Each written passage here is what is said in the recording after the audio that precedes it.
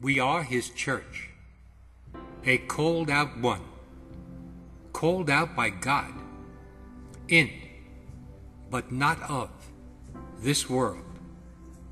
We have been raised from the spiritually dead by him.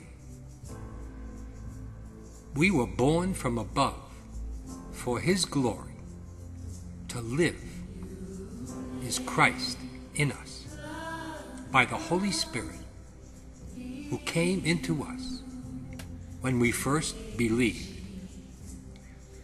The dead world holds no merit nor joy for us except as we live Jesus Christ crucified in newness of life, in his truth, and in his love. We are priests and saints, ministers of the gospel. God has called us out to serve him at his pleasure, and we look for a better place Christ has built for us, the golden city, New Jerusalem, in the sky. We are his. He will never give us up. Our salvation is secure in him. For by grace are you saved through faith, and that not of yourselves. It is the gift of God. Therefore, if any man be in Christ, he is a new creation. Old things are passed away. Behold, all things are become new. We are the temple of the Holy Spirit. We are blessed. We are a saint, holy and without blame, one of God's elect. We are established to the very end. We are priests. We have assurance from Christ. We are dead to sin. Our new nature is from above.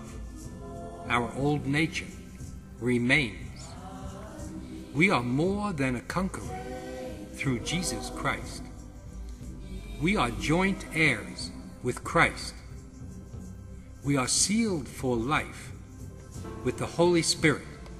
We are in Christ by his doing. We are accepted in the Beloved.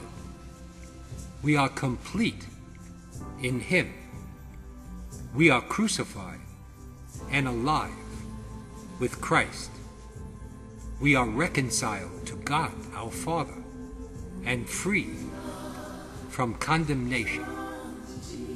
We are fellow citizens with all the saints before us and ahead of us, and of the household of God, and qualified to share in the inheritance of our Lord. Now, therefore, you are no more strangers and foreigners, but fellow citizens with the saints and of the household of God. Beloved, we are overtaken with great blessings and God's workmanship, created in Christ Jesus for good and faithful works. For we are his workmanship, created in Christ Jesus unto good works, which God has before ordained that we should walk in them. We are the righteousness of God, his chosen, and his ambassador. We are being changed into his image. We are raised up and are seated in heavenly places with Christ, who is our high priest. We are priests in Christ. We are beloved of God and delivered from the power of darkness and the devil, and translated into the kingdom of his dear Son. We have access by the Holy Spirit to our Father at all times Let us, therefore, come boldly to his throne of grace, that we may obtain mercy and find grace in time of need. We are his beloved. The Lord has promised that he will come to receive us to himself.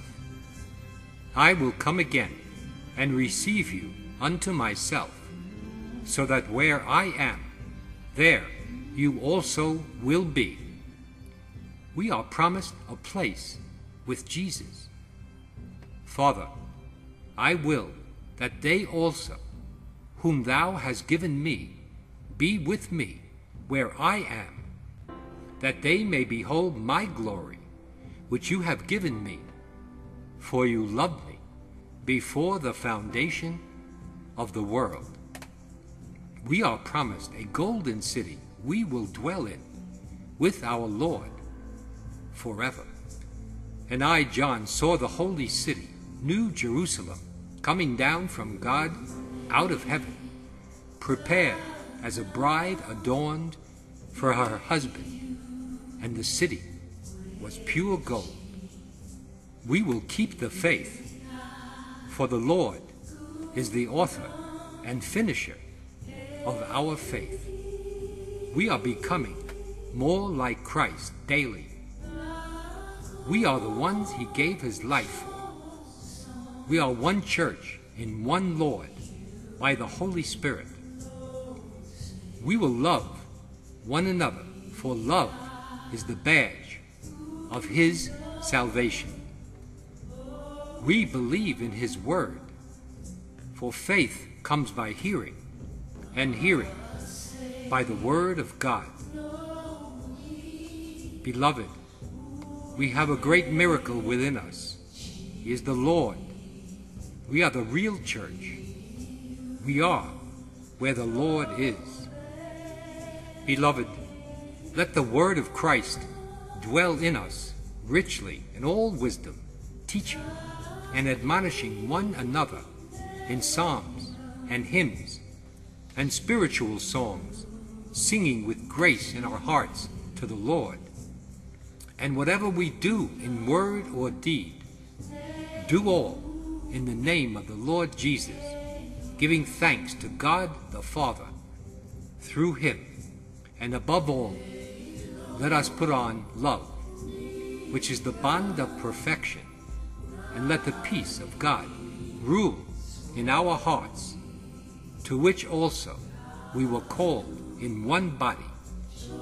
And let us be thankful. And in our presence, beloved, let all men see what is the fellowship of the mystery, which from the beginning of the ages has been hidden in God, who created all things by Jesus Christ, according to the eternal purpose which he proposed in Christ Jesus our Lord.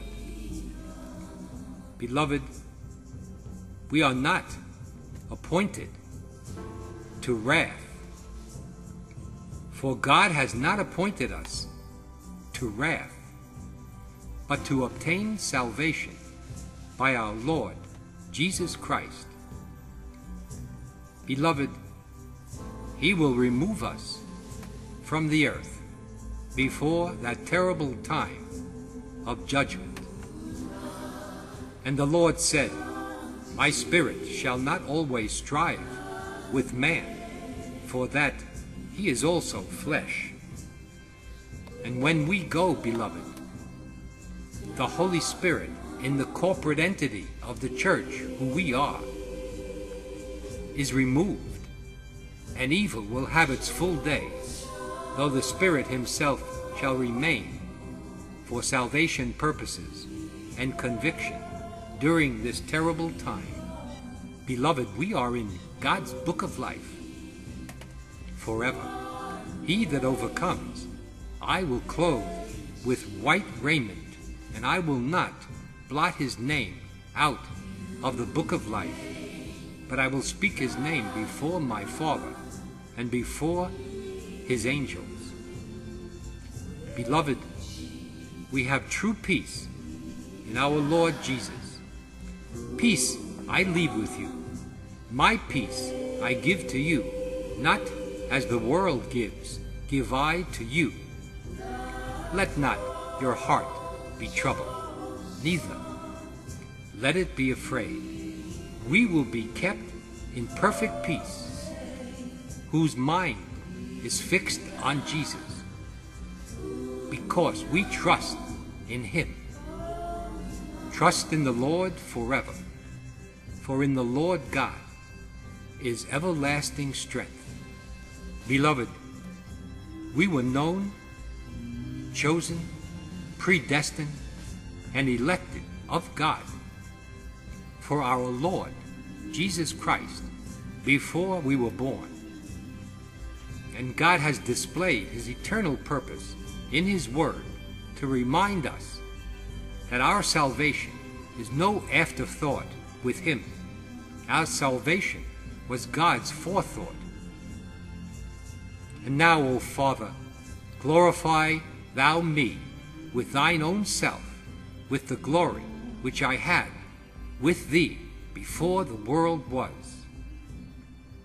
Father, I will that they also, whom thou hast given me, be with me where I am, that they may behold my glory, which thou hast given me, for thou loved me before the foundation of the world, who has saved us and called us with a holy calling, not according to our works, but according to his own purpose and grace, which was given us in Christ Jesus before the world began, according as he has chosen us in him before the foundation of the world, that we should be holy and without blame before him in love. Finally, my beloved, be strong in the Lord and in the power of his might. For when Christ, who is our life, shall appear, then shall we also appear with him in glory. For the Lord himself shall descend from heaven with a shout, with the voice of the archangel, and with the trump of God. And the dead in Christ shall rise first. Then we, who are alive and remain, shall be caught up together with them in the clouds to meet the Lord in the air. And so shall we ever be with the Lord.